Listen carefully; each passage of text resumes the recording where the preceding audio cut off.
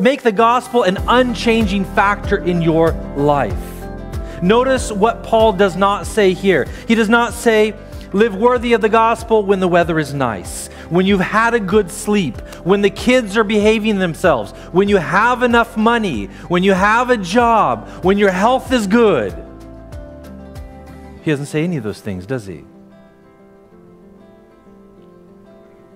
He says, whatever happens. And friends, things happen.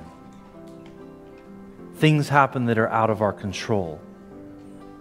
Tragedies happen, sickness happens, car accidents happen, broken relationships happen, sin happens, violence happens, war happens, explosions happens, bombs fall, literally.